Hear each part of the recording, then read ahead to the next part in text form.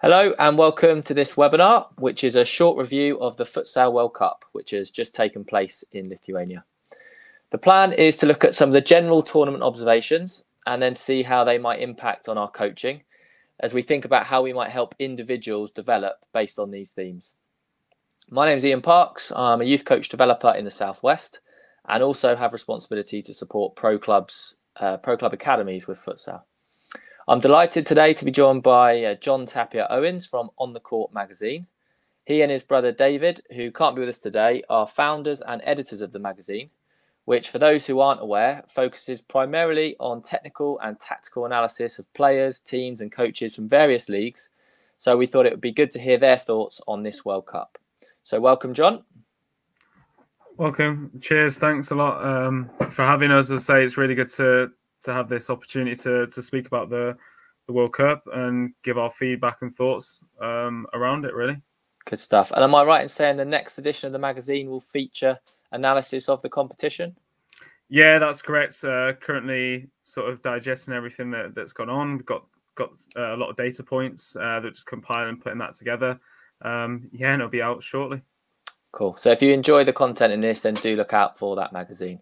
John is also head coach of Bloomsbury Futsal Club, who play in the top tier of English futsal, the FA National Futsal Series. They were runners-up in the Summer Showdown last season, so he's got plenty of experience to share with us today. So let's get started, John, onto the content. Can you kick us off with your 3 general observations? Yeah, so something that's been trending a lot in the past previous seasons, and you probably saw it in the Champions League a few years ago as well, is the intensity and physicality that's starting to really appear in the game. I know a semi-final that one of the English refs, Mark Burkett, ref between Inter and Sporting, was already very intense, and that's leading us now into sort of the modern era of futsal, which from the World Cup, a lot of teams were high pressing, especially towards the latter ends of the tournament. Once it started to really go down into those top 8 teams in the world currently. Intensity was high, and what it's starting to lead to is more individual battles on court. So a lot of teams are now starting to defend with individual press. So that means that it's man-to-man, where you don't exchange players, as opposed to the traditional sort of Spanish model, Argentinian model, which is man-to-man with exchanges, where you're maintaining that exchange in the front line and try and maintain that high pressing line. So you can really see in these 2 images here from the same game, the 2 teams and how they set up differently in a very similar situation. So in the top left, you've got Russia pressing Argentina. Ball is on the wing, and you can see there a 1v1 battle on the wing. And you can see the space there that is vacated by both Argentina and Russia, with Russia going touch tight effectively to their defenders and allowing those 1v1 battles to take place. As opposed to Argentina, you can see at the bottom there, ball is in the wing with the player, and you've got a top 2, and you call those effectively man-to-man, and then you've got a cover who is a little bit more zonal, and you'll have a fix at the back as well who will be on that central axis, and that is really to maintain that high line of pressure, as well as you'll see that top Russian player in that second image there, which is being marked by the number 11 from Argentina. That player will cut through, and what will happen there is that exchange will happen if that pressure is good enough on the ball. So it allows their different types of techniques in regards to following your man in the top left or deciding whether to follow exchange your man in the bottom right. And it creates 2 very different problems and solutions as well. Yeah, some great images there to show those examples from the World Cup.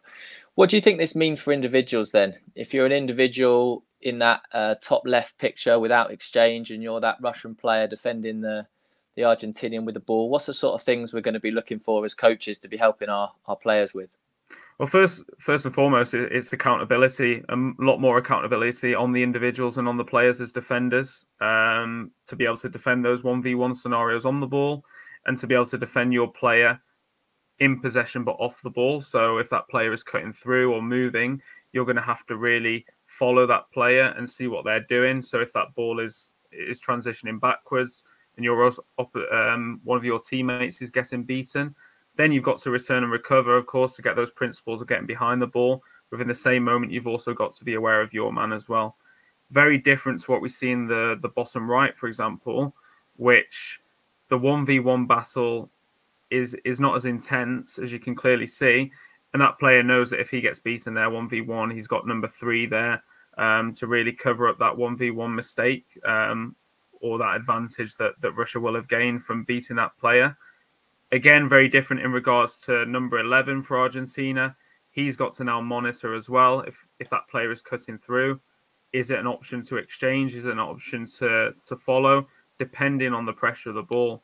So again, you're starting to think a lot more tactically, whereas the Russian defense, you could argue, is a little bit more technical in regards to 1v1 battles and physical, because you're going to have to run a lot and make sure that you're competing on all levels with the attacking team.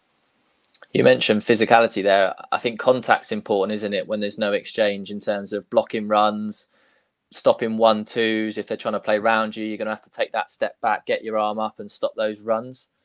Yeah, but I suppose even with exchanges, that number 11 you're talking about there, if that Russian player in the middle runs across, he's probably still going to get some contact on him just to disrupt that flow, to give his mate behind him a bit more time.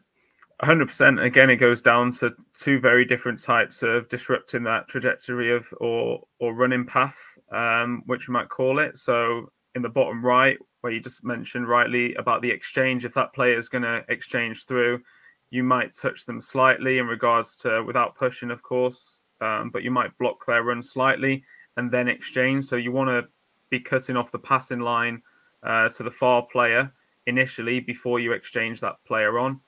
Then in the top left image, again, if that player that is now in a 1v1 battle played the ball inside to his teammate, and now you're exposed in a 1-2 scenario, or what we call a wall pass scenario, again, that player would have to potentially turn their body, block their run slightly and block the attacking player's run, so they don't gain that spatial advantage in behind them. So two very different types of battles in regards to exchanging and how you use your physicality to really stop those running through.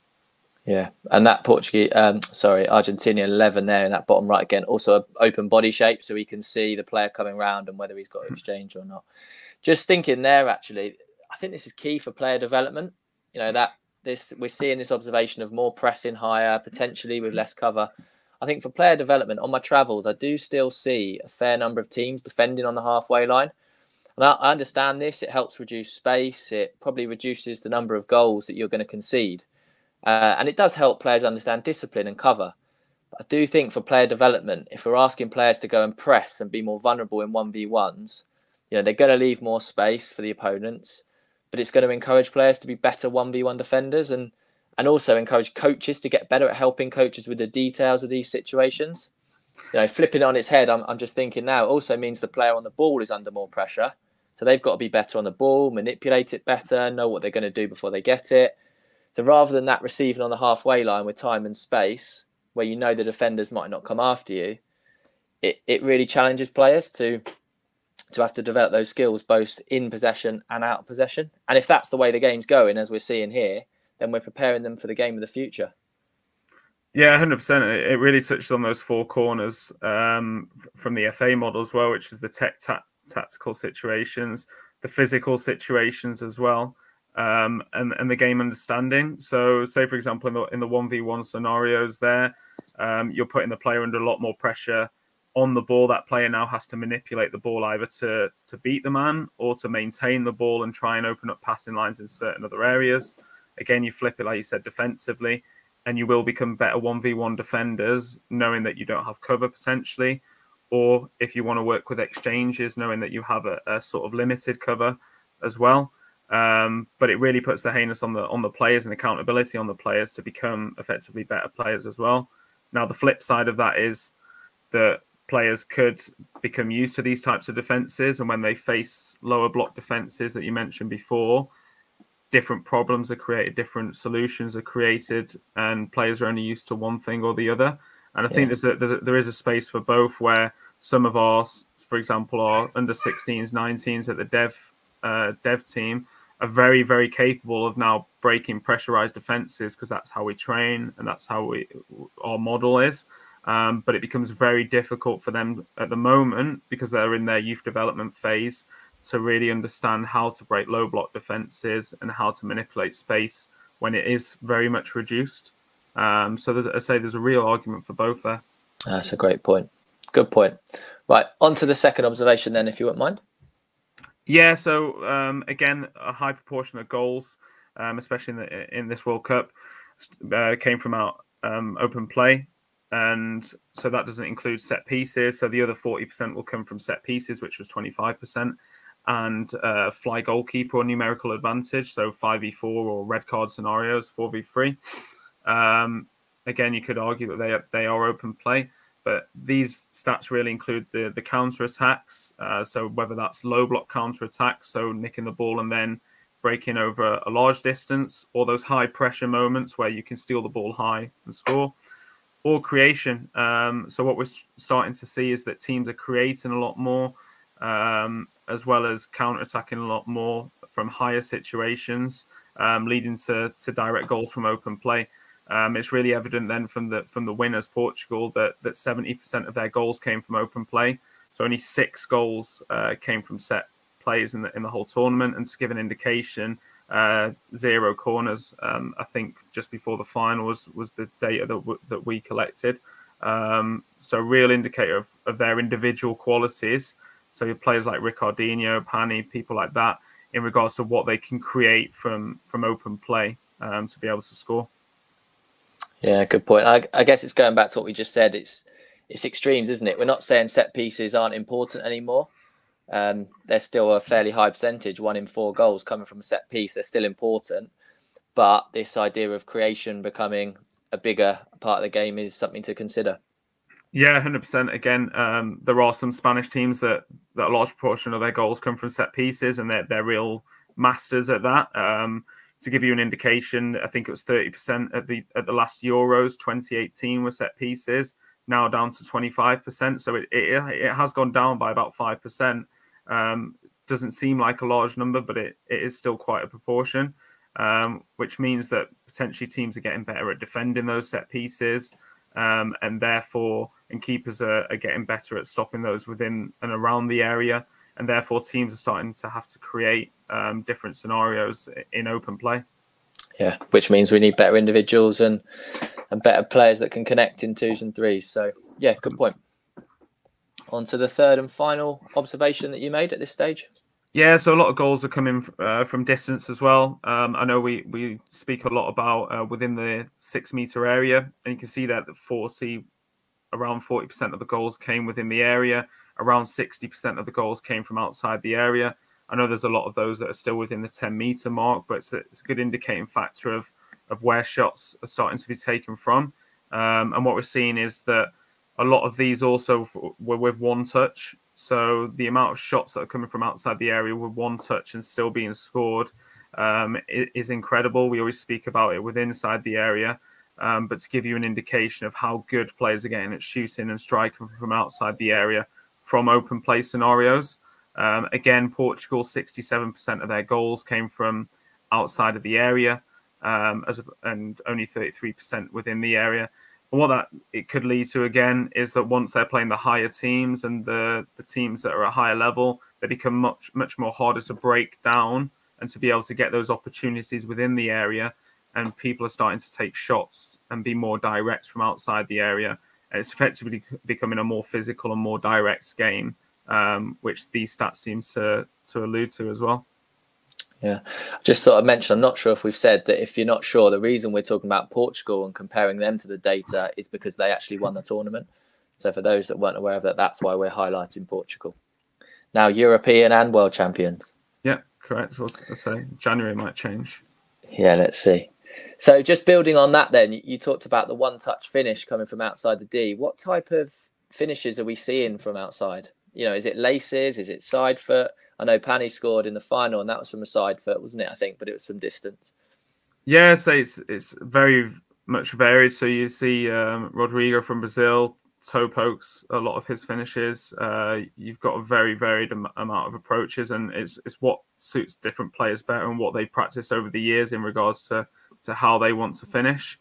So we're seeing a lot of for example, the wingers and the back men, they're finishing a lot in one touch, and that's where those goals from outside the area are coming from setbacks from the pivots in different scenarios. In the top left, you can see there where the shot was coming from. It then deflects and goes effectively in. And that's why a lot of goals are being created as well, is that these shots from outside, a lot of bodies in front, it becomes difficult for the keeper, number one, to see, can also create deflections, and then, as I say, go in. As opposed to, if you compare that to pivots, for example, you can see there Farrell with in the bottom right image, he will receive the ball, take 2 or 3 touches to either engage those players and allow his other players to come into play, or to try and turn the defender and then finish from around the outside of the box as well. And that's direct from a goal throw as well. So you can already see how high the Japanese players were pressing and what they've got to recover now in terms of that 1v1 battle. Yeah, I'm just thinking, going back to those types of finishes, the laces probably more common just because of the power generated, and the way that these players can strike the ball is really quite impressive. You mentioned the toe poke there. Would you say Rodrigo does that first time, or is that where he's having a touch and running onto the ball and striking it? It's a bit of both. So he scored a free kick in that manner, and then there's also opportunities where he rolls it and then does exactly the same. I think the best finish, or the finishes that you're starting to see at the moment, is what we wouldn't consider a laces in football. It's a space, it's a gap between the laces and the toe, and they generate a force from that, and also like a dip. So similar to if you want to allude it back to football, like the Ronaldo or the David Luiz free kicks that you've started to see, it's that gap between the laces and the toe, and they're starting to generate a power and curvature from that causes the keepers all sorts of issues. And then I'm thinking it's gonna, in terms of practice, we've got to practice a variety of angles and distances and heights of the ball.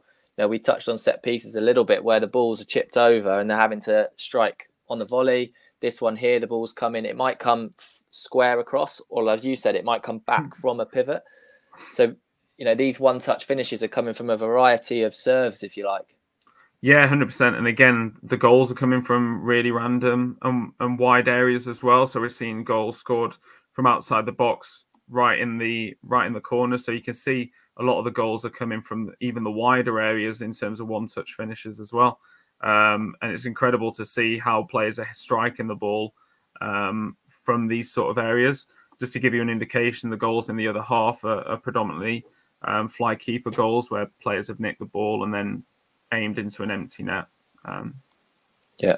And would you say the shots are high and hard or low and hard? Is there any? Have you seen any correlation between that, or is that not? I'd say again, ball speed is always the key one. If it's hit hard, it's always going to cause the keeper's issues, and as well as causing deflections in any way.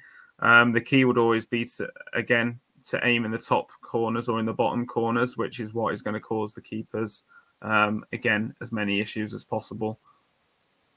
Okay, John, that's good. Let's move on to a practice, because we've talked about what this means for coaches and we've talked about some of those observations. What practices might you use for players that you're working with at Bloomsbury that might help them score from open play, whether it be outside the D, first touch finish?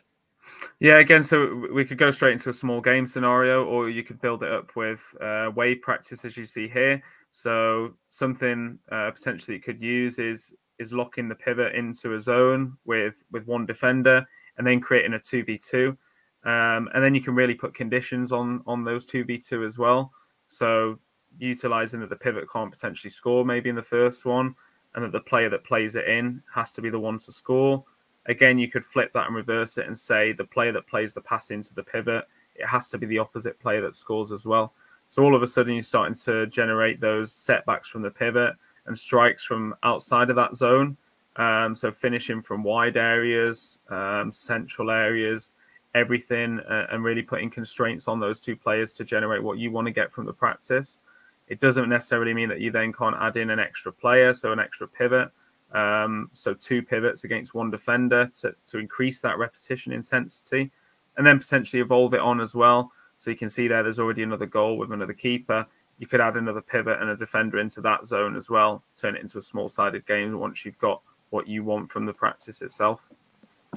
Yeah, that's a good point, I think, about adding an extra pivot in for the attacking team, just particularly if you're working with younger players and they may struggle to hold the ball up in a 1v1. It just gives them that opportunity to, as you said, to get more repetition. But it is good, I think, playing matched up. We've talked about trying to prepare players for the game. The game's matched up, so it's probably more important that we help them get better in that 1v1, but that's a really good suggestion. What was your thinking with the distances involved? And I know it looks here you've locked them in at kind of 6 or 7 meters. Why is it that distance? Why is it not further out, for example, or closer to the goal even? Mm-hmm. To be honest, we could take it potentially up to the 6 meter line. Any further out, I think that then it becomes very, very challenging. And we saw from the recent stats where the goals were scored, they were scored outside the area, but in a proximity to the area. So you could bend that line. It doesn't necessarily have to be a straight line. It could be bent around again. So a lot of futsal courts will have the dotted handball line around that as well. And you could potentially use that line. And all of a sudden now you're finishing from those wide areas and those wide corner areas as well, which, again, you can really use what you've got and the court that you've got to really create your own practice without having to put flats down as well. Yeah, that's a great point. And I suppose if you look at this picture where Farrell's further out, if you did want to work on, we've been talking there about working on sets for first-time finishes. If you want to work on that 3+ touch finish from the pivot, you might bring that line further out so that he's got or she's got more space to turn into and finish differently. So I think it's a good point that it'll depend on what you're trying to get out of the practice. 100%. Okay, excellent. Let's move on to the second part of this presentation, which is around the impacts that these observations might have on individuals and how we as coaches might be able to help players to be able to play in the game that seems to be evolving. Just in terms of language, this top row goalkeeper GK fix a la pivot is probably language that's known across the world in terms of futsal, but just to try and give an idea of what it might be known in is England, you've got your goalkeeper. The fix is the back player that plays at the back, typically a defender maybe. Ala would be your winger, plays on the sides. And then pivot, I know in football is referred to sometimes as the deep midfield player that pivots, but in futsal it is the striker or the target player. Just put a question here, John, about are the roles evolving? Do you think that's the case in what you've seen from the World Cup? Yeah, I think, again, it's been happening for a few years where players are becoming much more versatile. There's not players that particularly have one single role now within a team. There are players like Pito, for example, who people would argue is a pivot, but you find him dribbling in 1v1 scenarios on the wing. You'll find him at the back of the court very comfortable in a 4-0. So 4-0 is usually played with 2 backmen, 2 wingers. So at Inter, Movistar, his domestic club, or what was his domestic club before he went to Barca, he would very much be found in a 4-0 and then in a 3-1.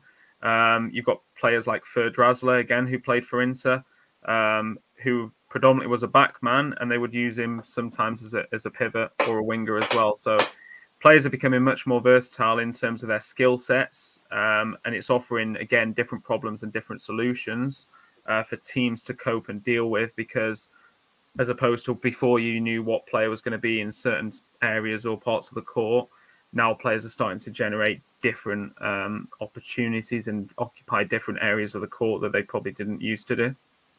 Which, again, going back to player development is another reason for us, isn't it, with younger players to be playing them in different positions, even on the futsal court, that they find themselves higher up, back to goal. They find themselves deeper, having to try and face forward under pressure, or in wide areas in 1v1. So, yeah, really interesting. So what we're going to do now is we're just going to look at each of these positions. We're going to look at them in and out of possession and talk about what we saw and what we might think it means for us as coaches. So starting with the pivot and in possession, what are the sort of things you noticed about them, either from the World Cup or from the previous few years that's starting to come that we can help them with? It's really the not necessarily the number of goals. We know that pivots or strikers will necessarily score more goals usually, but the number of chances that they're starting to create for the other players. So when we spoke about the goals that were scored from outside the area, usually potentially from setbacks from the pivot, not necessarily just in central areas and wide areas. And that's what we said about the positioning. The pivots are starting to occupy more false pivot positions, what we call, in either channel or either wing. And that will really manipulate the defence spatially as well and allow other players to attack those spaces off the ball.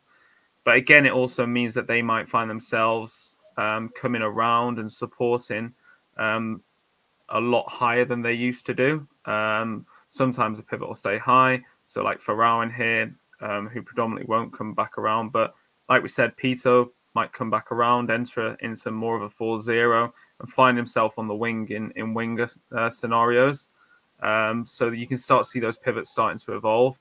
Esteban for Levante does a very, very similar job where he will find himself in the wing positions on occasions. And you compare that to their other pivot, Pedro Toro, who finds himself centrally a little bit more in terms of that. But again, very capable at the back of the court. In regards to their movement, you can start to see that they'll usually start behind the player or sometimes in front, depending on what they see and deem their skill set to be. Yeah, okay. And then I suppose it's the timing at which if they are behind the player, the timing at which they do step in front, probably based on the connection they've got with the player who's got the ball. Maybe when they lift their head or when they have their touch out their feet or look to play, that's when they step in front. But that timing becomes really important, and helping players experiment with that timing, because the defender's often marking in front, trying to intercept. And then I suppose the techniques of how they get the body across, maybe use of the arm, a side-on shape so they can be strong with a real strong base. Some players not often used to having contact, so just getting them used to that.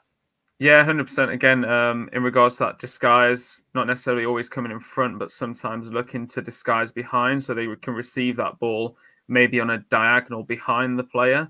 So if they start really deep and behind that player needs to hear communication left or right from the goalkeeper, and that way they can receive that ball from the diagonal. Again, like you mentioned, the anticipation, if they then get that ball as a pivot, usually they'll put their bums out first to hold off that contact.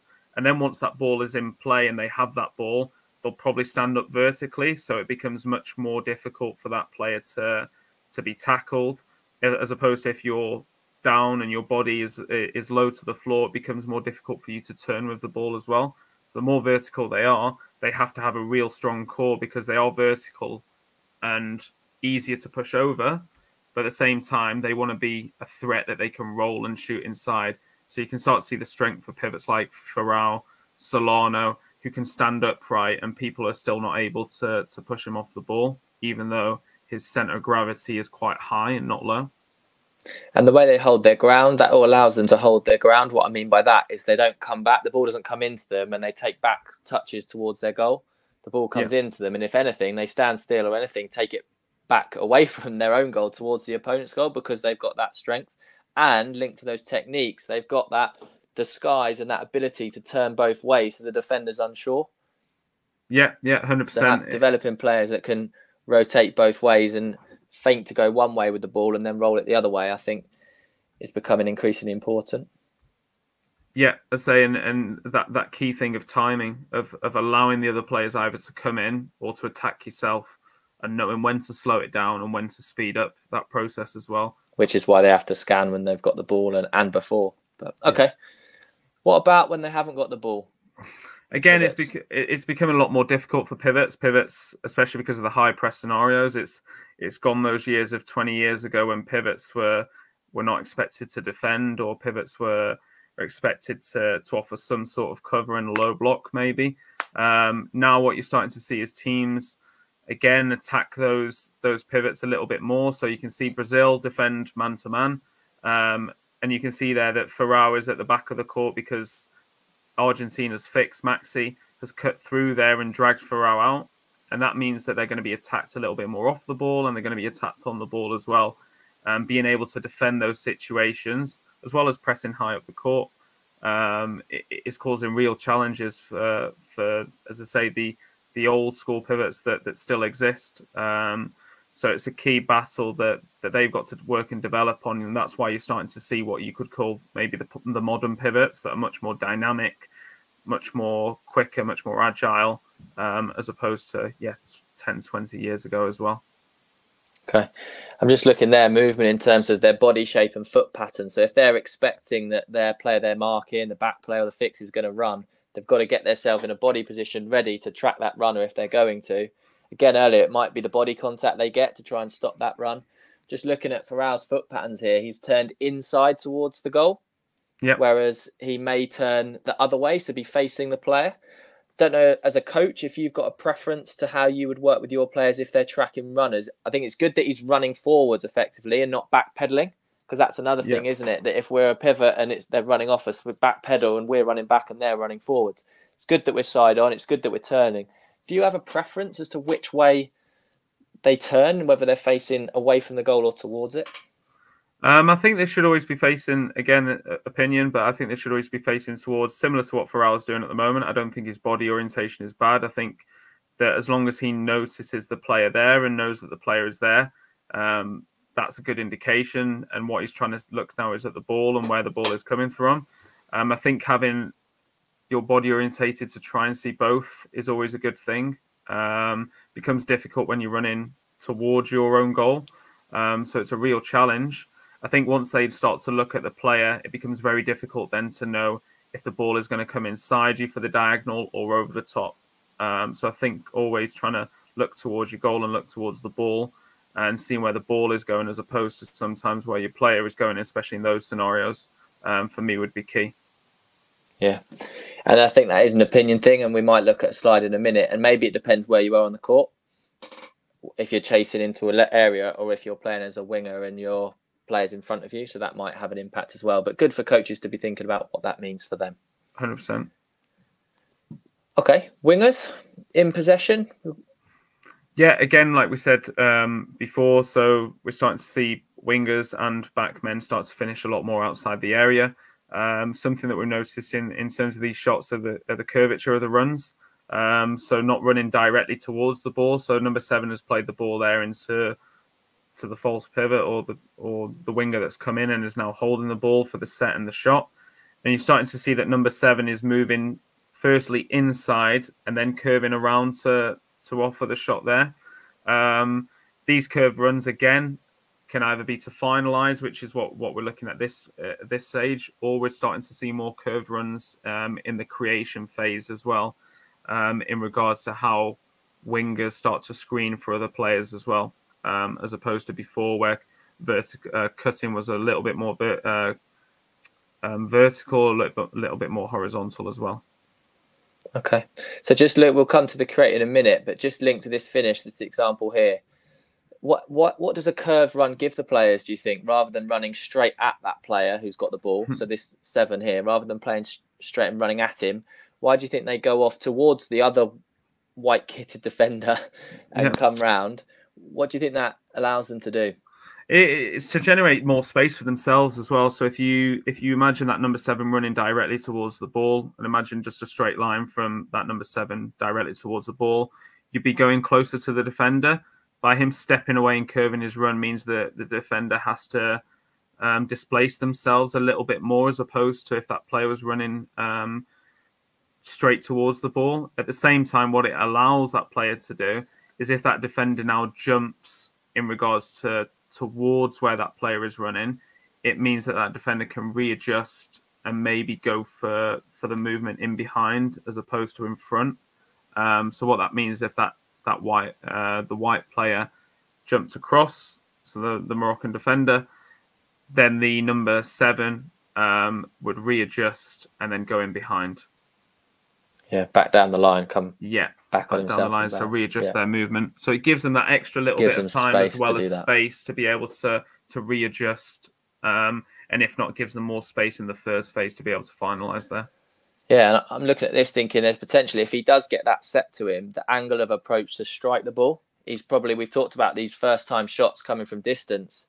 If you're running straight at that ball and it comes back at you, it might be hard to get the angle of where the ball is to your foot to shoot. Whereas if it's outside a little bit more, he's got a better angle of approach to strike the ball, possibly. Yeah, 100%. Again, it'll go down in terms of foot that you're planting down to be able to shoot. It probably gives you, as you said, a better angle to be able to readjust your feet to be able to strike that ball first time. Okay. So that's looking at how they're curving their runs to maybe play forwards and run forwards. You mentioned about create. Got a little video here to talk in the create phase about, we're looking at the winger on the other side here, this blue teal winger on the other side, how they curve their run across. No, we're not. We're looking at the pink and purple, sorry. Yeah, so very similar to the curved run in the finalising phase. So predominantly in the past, or a lot of people will have worked on this, a very similar movement to this, where that pink player, as opposed to curving around in front of the defender, would come directly into the pocket. Because we're starting to see more pressurized situations now where defenders are getting tighter to the ball, these players now need to be able to offer support passing lines, as well as trying to disguise and surprise the defenders. So what this curved run does in front of the defender, number one, it causes an imbalance there in the defense. So you can see that the players either follow or exchange, and that's a real challenge for those two players. If they follow, then the other player might be free over the top.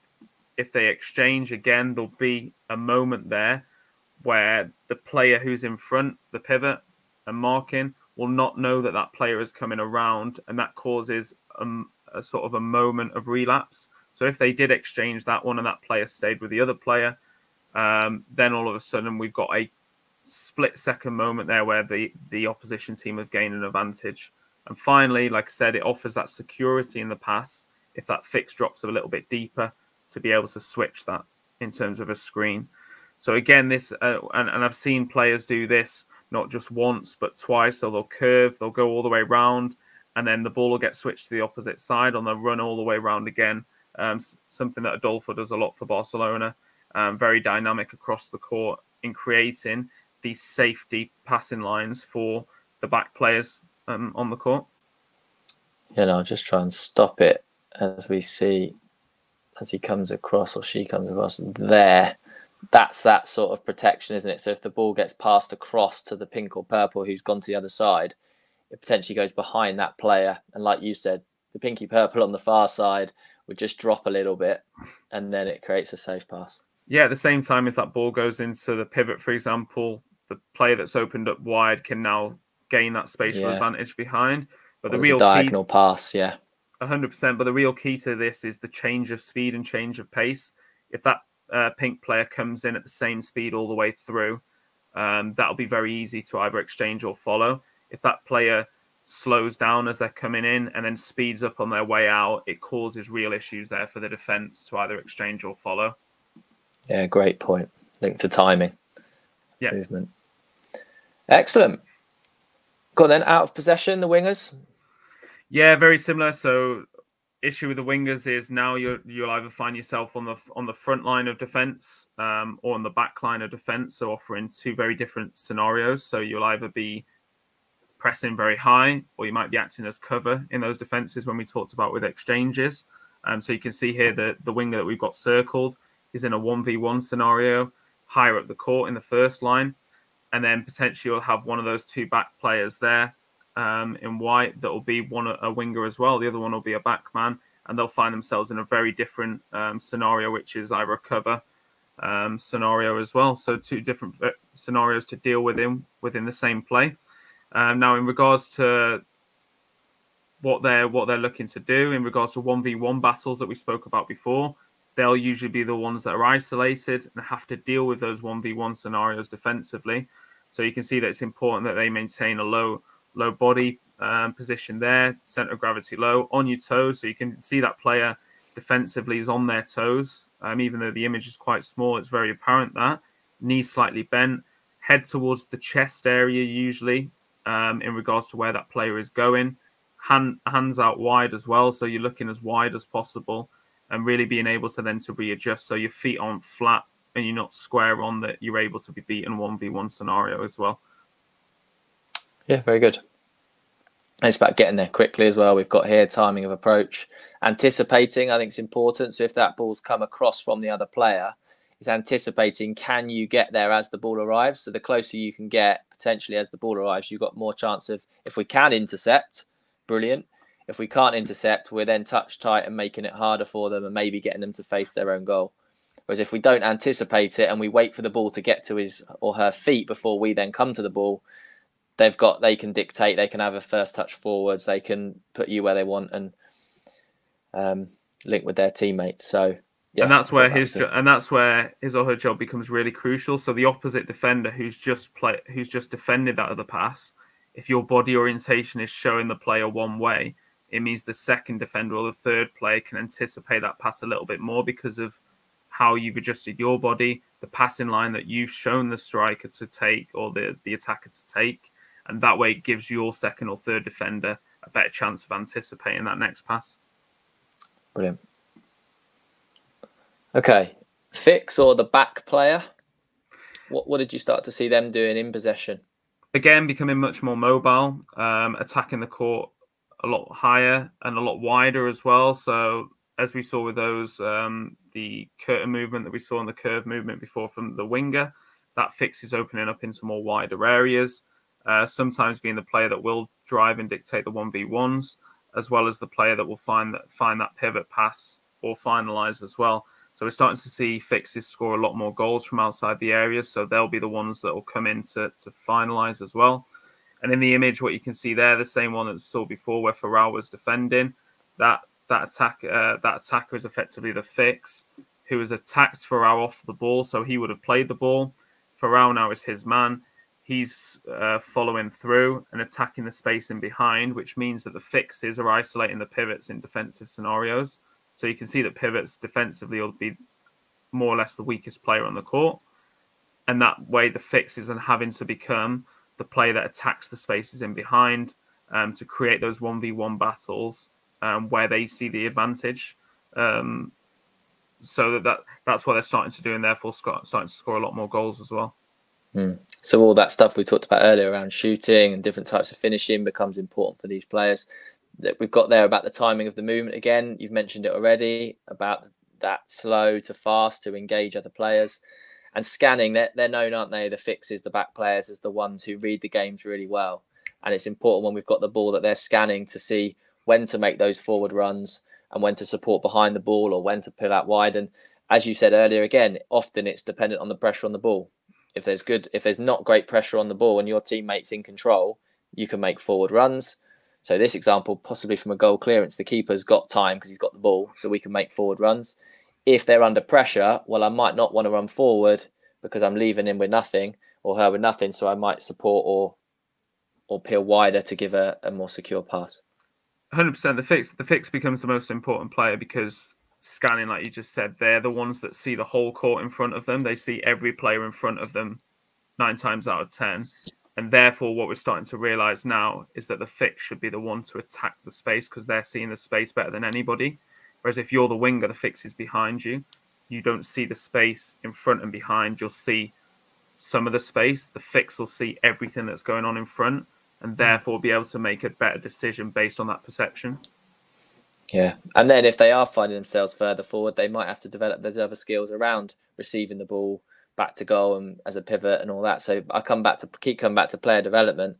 Exposing these players to a variety of positions and a variety of core skills is really important. When they haven't got the ball? Again, the old role of being able to mark the pivot is still very prominent and finding these situations where you can see there the player's got arm length on the back of Farrell. So low body, arm's length, not pushing because that's a foul, but as long as your arms are straight and on the back to let the pivot know you're there. But they're starting to anticipate those passes a little bit more. So marking either in front, behind or to the side. So trying to cut that ball out a little bit more as opposed to before. As well as tracking the runs. So again, like we said, becoming a lot more mobile as before they used to be. And again, having that, say, low touch, tight agility and ready to block in regards to the pivot. So if that pivot turns, they aren't too tight that they'll be able to get rolled. Yeah. They're just tight enough that it can roll and they can block the shot as well. Yeah. Good. Okay. Last two then, goalkeeper.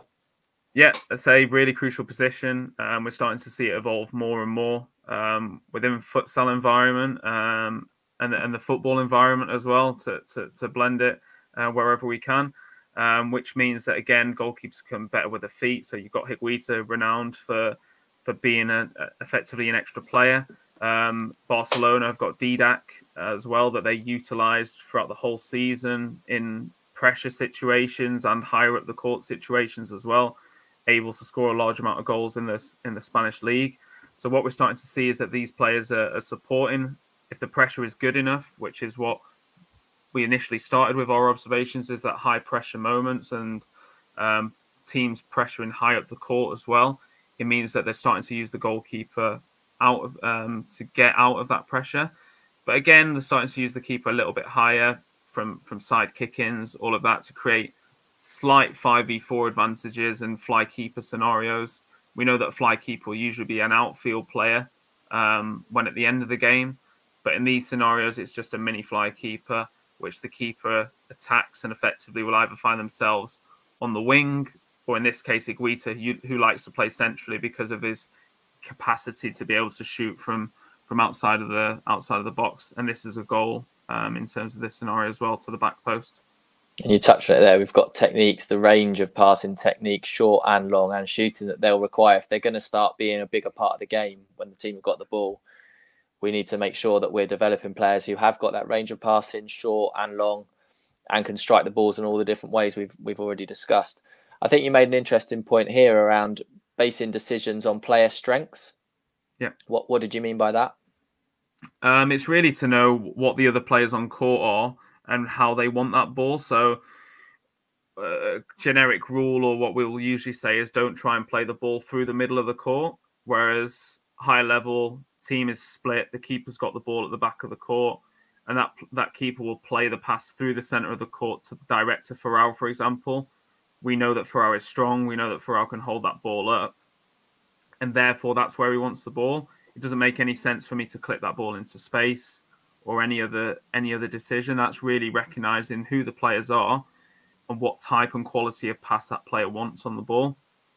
Again, we talk about players starting to run in behind a lot more. So that links to that range of passing techniques where the players can offer in short and will have to offer a certain type of pass, or those clips balls into space behind.